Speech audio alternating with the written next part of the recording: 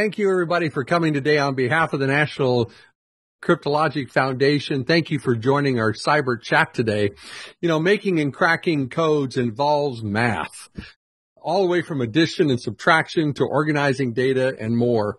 You know, some of the most famous code breakers in history were first mathematicians who used their math skills to influence wars, uncover plots, and identify traitors. We're very blessed today to have two of our great college students, Kaitlyn Knabe and Lionel Morgan, and they're going to share some basic coding principles and really talk about some fun stuff. Kaitlyn is an undergraduate student at Purdue University, studying cybersecurity with a minor in English. Her passions and focus are on digital forensics and cyber investigation. Kaitlyn holds multiple executive positions at the Purdue University campus.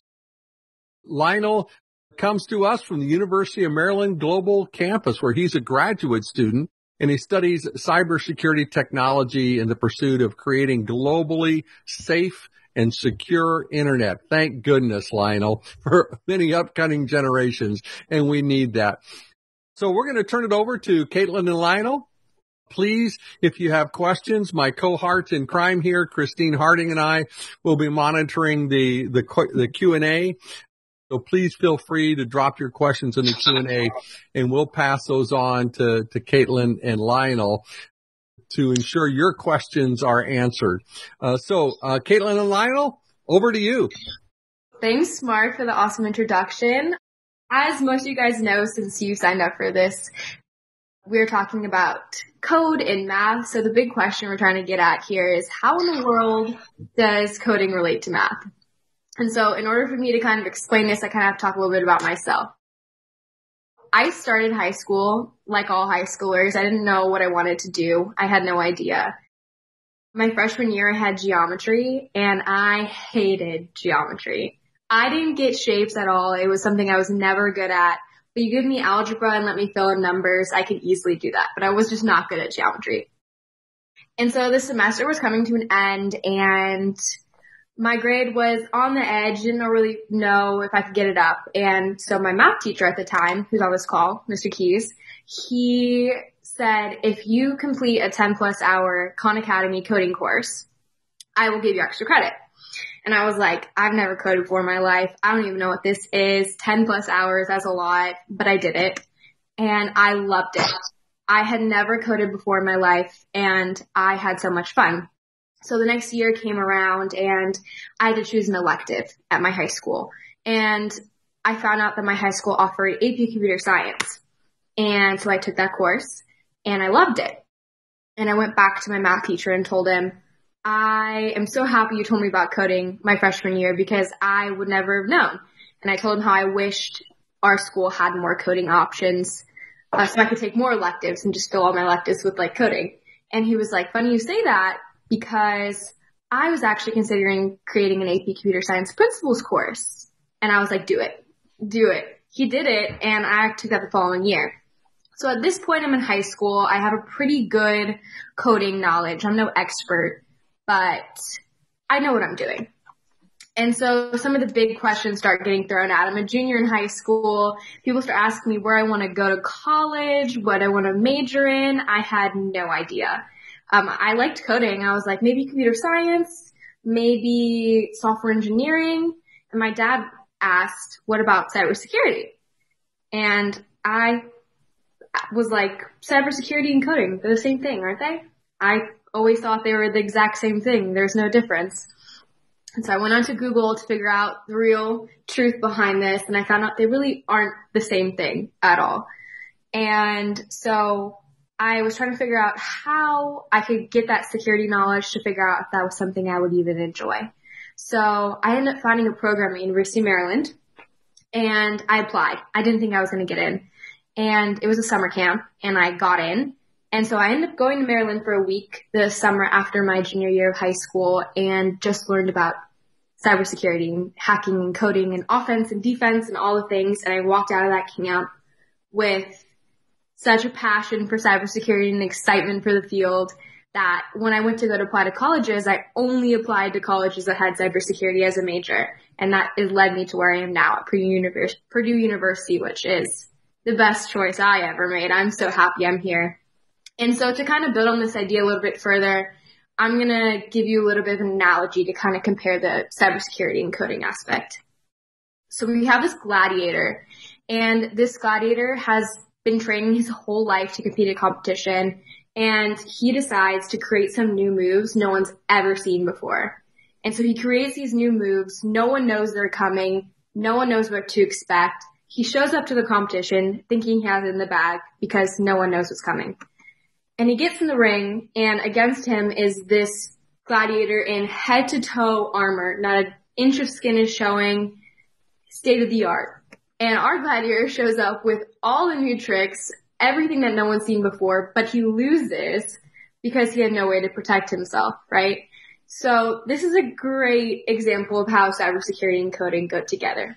Because you have armor, but armor means nothing if there's no human to wear it, right? So that's your cybersecurity. And you have a gladiator, but if he has no way to protect himself, then he's going to get hurt, right? So these two things can't exist without each other, but they still are definitively different things. They each stand on their own, but they work together. So that's kind of how cybersecurity and coding work. So now I'm going to go into a different question. So when you think of coding or hacking, what do you think of? Since I know you guys can't respond, I'll give you some responses I've gotten before. I've gotten tech companies like Google. I've gotten guys in hoodies in a basement. I've gotten crime shows. I'm a big crime show person, so I get that one. Another thing I get is those text and numbers that flash across your screen in movies and TV shows and crime shows. And for those of you here who don't know what this is, these ones and zeros are actually called binary. And what is binary? This just looks like math. Well, binary is actually the language that computers speak, right? So we speak English. You give us a sheet of paper with English on it, we can understand it. We talk to each other and communicate through English. So computers do the same exact thing, but they do it with binary. So on the right, here's two examples of some different types of code.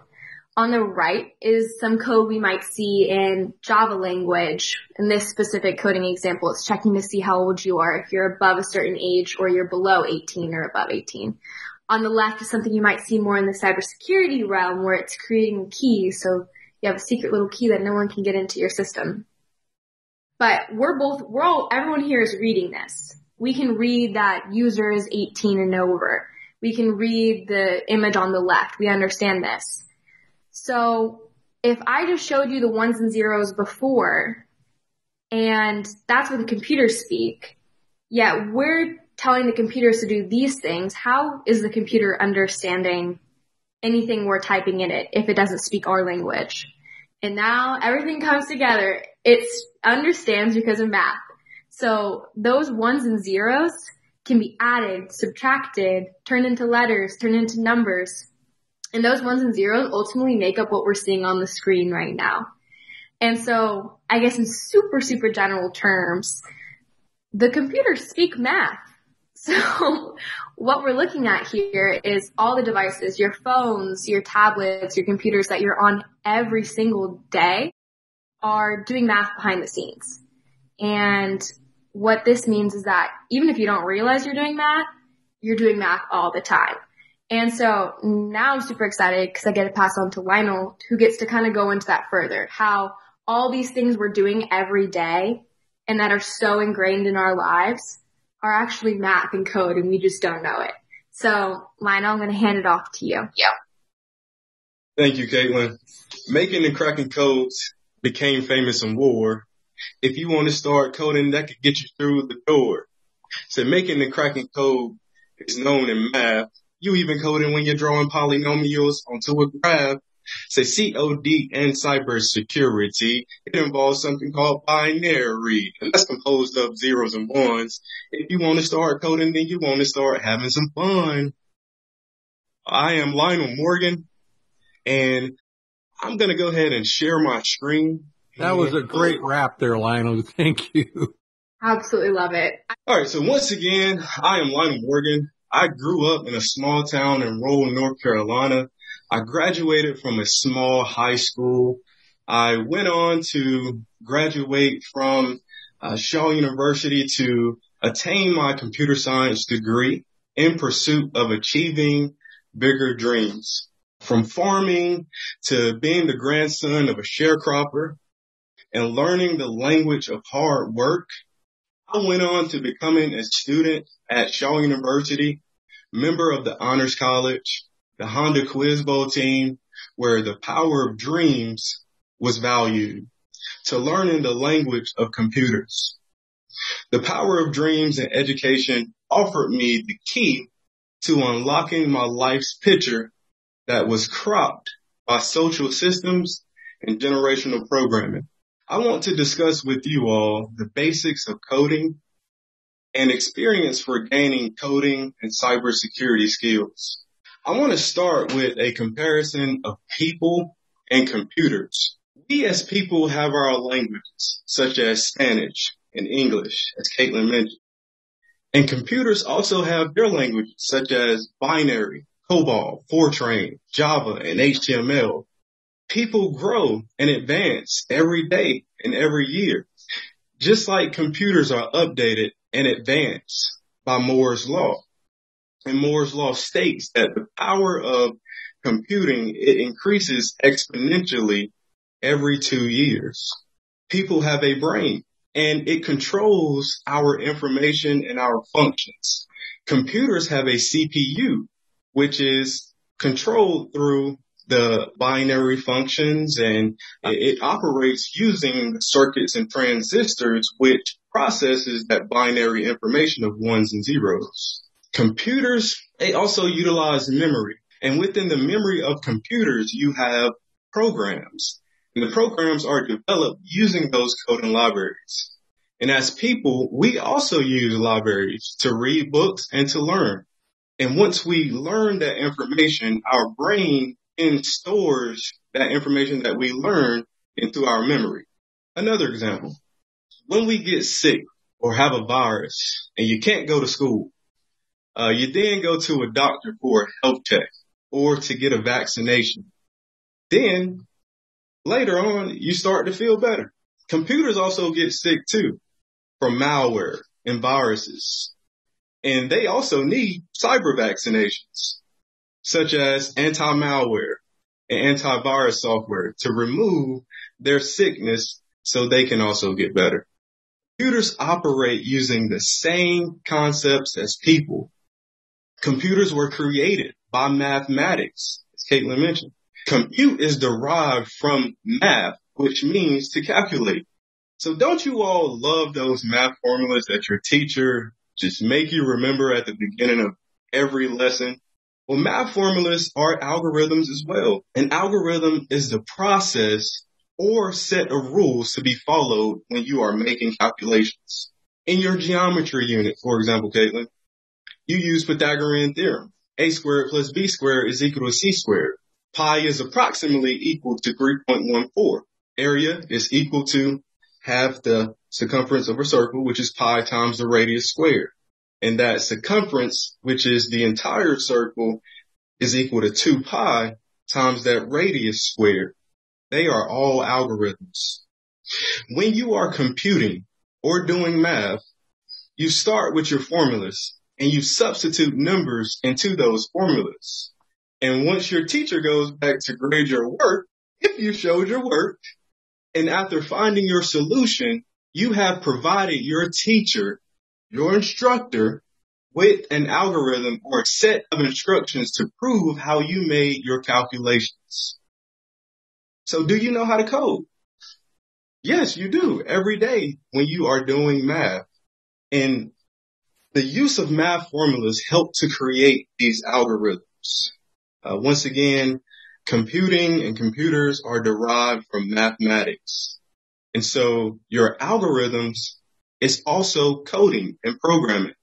How many of you use the TikTok app? Well, app is short for application, which is also defined as a computer program. From your iPhone 12 or Galaxy S10, you can have TikTok installed on your smartphone And once you open the app, it connects you to that TikTok server, and your phone then is the client.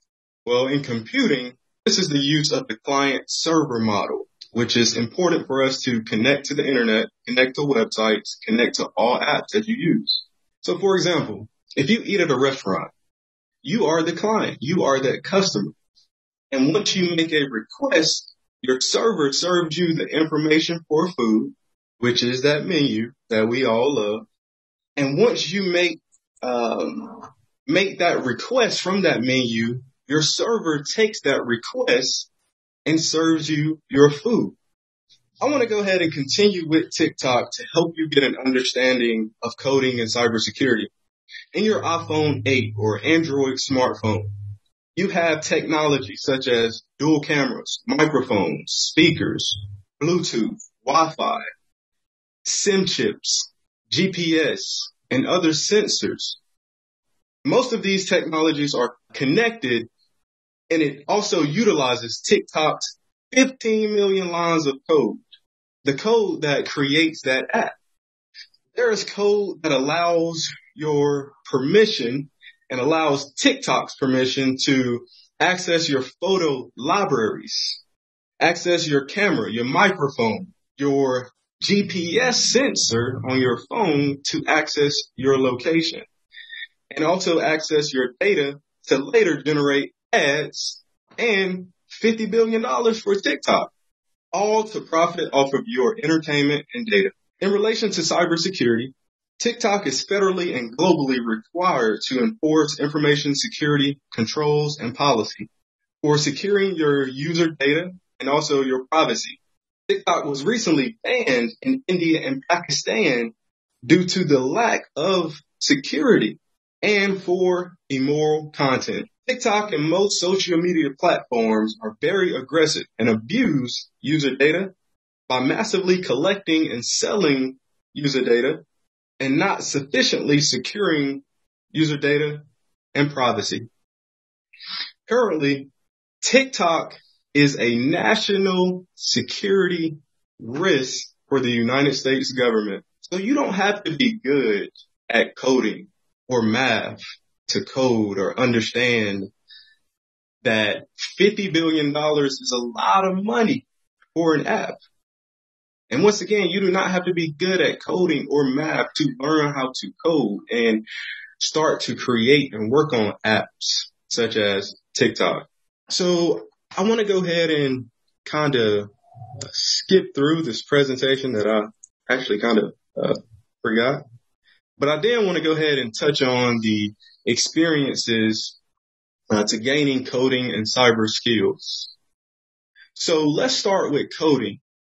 The most important thing for you to do and how I was able to learn coding was to pick one coding language. So you want to start with one coding language. Android is built off of Java and the Java libraries. Kaitlyn showed you all a Java code where you had the public static void main at the beginning. Apple is mainly built off of Swift coding libraries. And also with websites, you have HTML, CSS, and JavaScript that controls that functionality of HTML, which stands for Hypertext Markup Language. And that connects with your HTTP and HTTPS, which is that hypertext transfer protocols to transfer that information contained in websites. Once you pick your coding language, you then want to pick an online coding course. My favorite is Udacity. I love their Android app development course, but to each his own. And so you can also go to udacity.com. A lot of their courses are, subscriptions, so you do have to pay for them. And code.org is mainly free. Codeacademy.com, you do have free courses up there as well. And all are great. I would say code.org is more relevant for youth and kids getting into learning code for the first time. So it uses a lot of animation, things maybe like Frozen, if you all like Elsa and Anna, like my daughters do, and then you can go up there and kind of have Elsa and Anna moving at different angles, and it teach you the basis of coding. Then lastly, for coding, I highly recommend you to think in terms of code. And so once you're on your cell phone and you get a text message, try and figure out, how you got that text message. Of course, cell phones are connected to global satellites for your communications and cell phone provider. Once again, you want to kind of think back, okay, well, how did I get that text message? Text message operates through SMS. So that's a short message service. You would be able to learn how to program and learn how to code SMS into an Android app or an Apple app.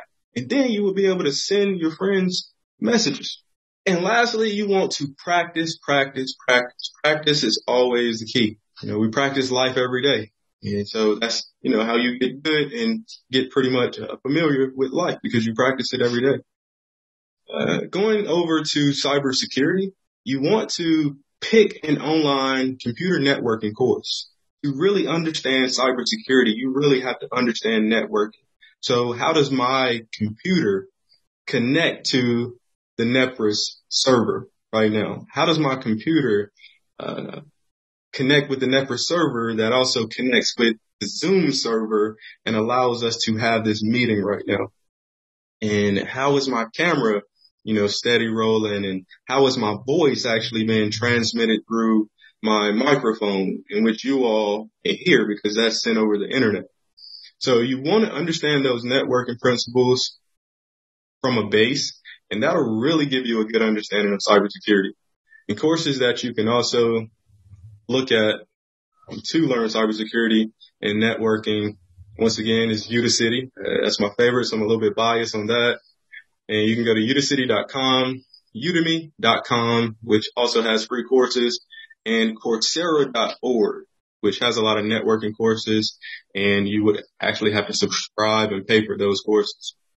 So on college campuses, a lot of college campuses in the country, one thing that a lot of cybersecurity clubs do, so for any students out here, this is a good idea to start a club on your campus, is you create a club, a cybersecurity club, and you meet with your members, and there's a website called hackthebox.com, and they have these really fun activities you can do as a group. And so there's actually like a college campus at IU, and they just come together once a week and they do hack the box activities, and no one knows any cybersecurity knowledge. So they're coming fresh and it's super, super fun, and just an idea for any people that might be interested in cybersecurity and want to start a club. That's a fun thing to do. So that's a great recommendation, Kaitlyn. And working with people will always help you to build knowledge in any field. Just as Kaitlyn mentioned, you can work with someone, get your computer, get their computer, and literally, create a virtual environment. You don't really want to be hacking on a live network, and just hack their computer, participate in a computer club. I was a part of a computer club, and I really found it instrumental to really helping me to learn more about computer science, cybersecurity, robotics, broad range of things. So other people will be able to teach you different things in this field, which also connects coding and cybersecurity. Once again, I would definitely recommend you picking an online ethical hacking course. Once you learn how to hack ethically, please do not hack a live website or domain. Being straightforward, you will go to jail if someone catches you doing it. And you want to learn Linux and Windows, and I would say from a command level so you understand the hierarchy and structure of libraries and the Linux and Windows system as a whole. And lastly, you want to think in terms of cybersecurity. Just as thinking in terms of coding, you want to think in terms of cybersecurity to understand cybersecurity. Once again, I do want to use this as an example. So how can someone pretty much, manipulate their way into this conference? Or how can someone, capture the data that's processing on my network and use that information to kind of move me out of the way. And then they start streaming in this conference here. And so you always want to think in terms of cybersecurity. And once again, it's definitely great to practice, practice, practice. And that's all I have to say. And I will go ahead and pass it back. Thank you all. Thanks, Lionel. Thank you, Kaitlyn. We got a question for you. What's the difference between a coding course you pay for versus a free one? Do they both have the same value? So what are your thoughts? Kaitlyn, I know you guys have a really good cyber club environment there at Purdue. For some of these coding courses, can you address the free ones versus the ones you have to pay for? Personally, I have only ever used coding platforms. I've never once paid. None of my clubs or anything none of our classes have ever paid for a subscription to do anything. So I think Lionel is probably better expertise on this because he has. So very doable without paying, but I don't necessarily know. So I'll pass to Lionel. I would definitely agree with you, Kaitlyn. I would say, starting off, please don't pay for any courses. Use YouTube and use Google to your advantage. I would say, in comparison, that paid courses are a lot more detailed, a lot more step by step. So it gives you that structure to learning coding. It gives you structure to downloading IDEs, which is integrated development environments, and SDKs, which is software development kits. And a lot of those instructors, they'll show you how to download it. They'll teach you your system specifications for being able to download and run those IDEs and software development kits.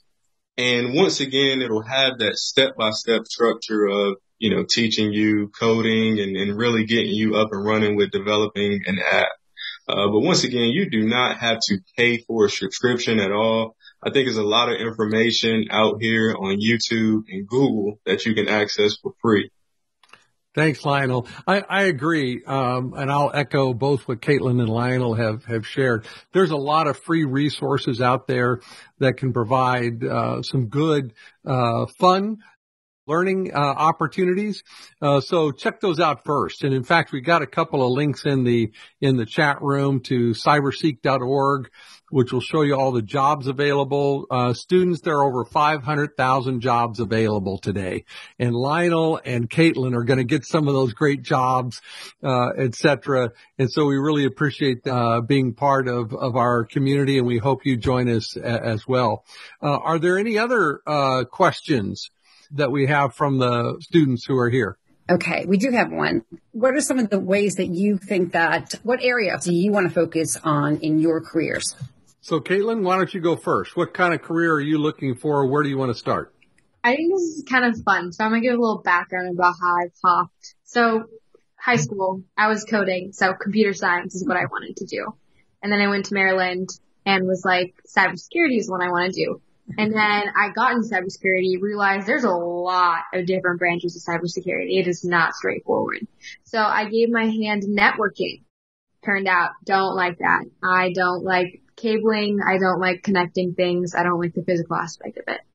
And ultimately, the real reason, the deep down reason why I got into cybersecurity was because I was obsessed with crime shows. Super obsessed with crime shows. I think always the computer person in the crime shows is like my idol. And so a part of me was always like digital investigation. And then Purdue has an amazing program. Started taking those classes and was like, yep, zip. So I interned in cyber investigation and forensic analysis, loved it. And that's kind of where I've landed, and it's what I want to do. So cyber investigation, I've worked both criminal and civil. So I don't know which one, but I love both. So yeah. How about you, Lionel? Wanted you to talk about what your focus is going to be in cybersecurity. So my main focus, and Mark touched on this a little bit earlier at the beginning, my main goal is to create a globally safe and secure network and internet for upcoming generations. just as we use the TikTok example in the session, I feel like apps and a lot of these programs are very insecure. And a lot of these programs, they have a main customer base and user base of kids and people, coming up in those generations. And so I really think it's important that we protect the kids in all aspects and really focus on securing social media platforms and the internet as a whole. I mean, you still want to be able to surf the web and kind of get where you need to go and get the information that you need. But that is my main goal, to really create a globally safe and secure internet for upcoming generations, maybe working with a DoD organization to be able to do that. But ultimately, my main goal is to be a contractor on my own and be able to go throughout the world and to be able to get these contracts and help different countries to secure their networks. Thank you. I posted in the chat room a link to The Cuckoo's Egg. Kaitlyn, have you read that yet? The Cuckoo's Egg by Cliff Stoll? No, I have not. But I like the book, so I'll definitely read it. This is the very first open example of cyber forensics, basically. And the FBI agent that is talked about in that book, we know quite well, and he started one of the very first forensic shops just up the street from us. So I think you'll enjoy that book. It's a quick read. We have a question here. Do you have to go to college for cybersecurity? The answer is no. There's lots of jobs out there that require just a high school education. Obviously, as if you go to cyberseek.org, it'll show you the level of education you need for these various jobs. But you can get a good cybersecurity job, go with some certifications. And if I can add too, there are also a number of apprentice opportunities, either within government or in the private sector. So those are other areas that students can look at as well. And we have another question. How much cryptocurrency and NFTs can be impacted by cybersecurity? I don't know which one of you want to take that. That's a huge research field right now. It's so hard to answer that question because it's so new, and in the same way cybersecurity is really new. There's so many, if you want to look at that, some big research campuses, they're doing a lot of research on cryptocurrency. It's unclear as of right now, but eventually, just as all things, there will be a hole and someone will figure it out, but it's still a research process. Mm-hmm. Yeah, and once again, you do send information over a network, just like cryptocurrency. It is sent over a network, and any information that is sent over a network can be intercepted and can be manipulated. Cryptocurrency mainly works just by the security of that system. It's decentralized, and it uses a lot of cryptography, mathematical algorithms to encode this information.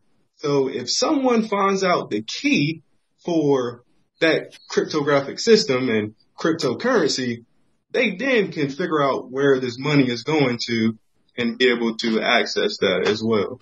Oh, we have a question about what if I can't pay for college and really want to go? I also put just a link in the chat room to just one source for scholarships. And that was after a real quick hit on the internet of college cybersecurity scholarships. And just in that link alone, I think I saw close to at least 50 or 60 sources for scholarships of various amounts. And the reason for that is there's 500,000 jobs open, and industry wants you to get a cybersecurity degree. So there's plenty of scholarships out there. If you feel you can't afford college, please feel free to go on the internet, search for these scholarships, apply for them. I had one person tell me that the mother had asked her daughter to go to work during the summer in between her junior and senior high school time frame, and she said, "Okay, I'm going to stay at home and work." And her mom said, what do you mean? And she said, I'm going to apply for scholarships. And so she spent her whole junior summer working, getting up every day at 8:00 and going to work by searching, and applied for so many scholarships that she was awarded so many that she was able to pick the school she wanted to go, and it was free. And her mom said that was the best summer job she ever found. Even though she didn't make any money during the summer, she made her whole college career at the end. There's lots of scholarship money out there. You just have to take the time and effort to go get it, and you can find it. I also want to mention, too, that there also are centers of academic excellence. I'm going to add in the web address for that as well, which are actually 2-year and 4-year colleges and universities that have programs in cyber as well. And that's actually going to be a topic that we're going to address and talk more about on the 20th of April. So I just want to mention that to folks, too, that there, again, as Mark said, that there are scholarships available, many through the institutions that are CAEs. So that's another research area for students to check out as well. I think we have time for one more question, and it's really interesting for both you and Kaitlyn and Lionel, talking about cybersecurity as it relates to new technology, like in driving autonomous cars and all of those aspects. Have you guys been exposed at all in your college careers about talking about how to secure that type of technology? I would go back to Java. Java runs on more than 3 billion devices now. It even runs in your car. A lot of our cars are, controlled by computers and ECUs, which we find in cars. And so once again, if you know Java and are learning Java and learning cybersecurity to figure out how to manipulate Java libraries and hack into cars, which cars also have Wi-Fi in them nowadays. Cars also have a satellite chip in them too, to where you have that Sirius XM radio. And so once again, you really have to think in terms of coding and think in terms of cybersecurity, break down all of these technologies, and you can go out here to a vulnerability database or open source network. And once again, you want to be ethical always, and you can figure out vulnerabilities to these types of technologies that are in cars and autonomous driving. So once again, you want to figure out, okay, well, that works on 3D and radar, LiDAR technology. And so once again, if you figure out how this technology works, you can reverse engineer it. And I think, with the Internet of Things domain and cars being connected to Wi-Fi, it really leaves them vulnerable. Excellent. Kaitlyn, have you seen any of this work in trying to protect these new technologies? Yeah, I'll talk quickly because I know we're running out of time, but I have side knowledge. So Purdue has a Capture the Flag team, which we don't really have time to get into, but Capture the Flag is another great cybersecurity resource. There are competitions, like super fun. Imagine a Capture the Flag competition in real life, and it's just like that, but on computers. And we have a phenomenal top 10 in the nation team at cybersecurity. And our leader, 3 summers ago, he worked at Tesla. And Tesla hired him to just hack the self-driving cars. That's all he did all summer, was just hack the cars. And he signed an NDA, so he couldn't explain it, but he told us that he basically just gave that nod, and because we were all wondering if he really did hack it, he's like, did I hack it? Yeah. So I can't say anything else. That's all he said to us, but that's the knowledge I've had so far with it. Well, Kaitlyn and Lionel, I can't thank you enough for joining us today. I think if anything, the information you've shared is the great excitement in this career field, the broad aspects of this career field, all the way from forensics to securing the internet for safe things, all the new technologies that still need protecting. And so students, this is an area of great growth and great opportunity. Somebody asked how much you can make. When you go on CyberSeek, you'll see a lot of the entry level incomes are like $80,000 a year. So please go to that website. That'll share all that stuff. So on behalf of the National Cryptologic Foundation, Kaitlyn, thank you so much. Lionel, thank you for joining us together today to share that sometimes math can get you into and out of trouble. Awesome. Thank you so much, guys. Thanks a lot, guys.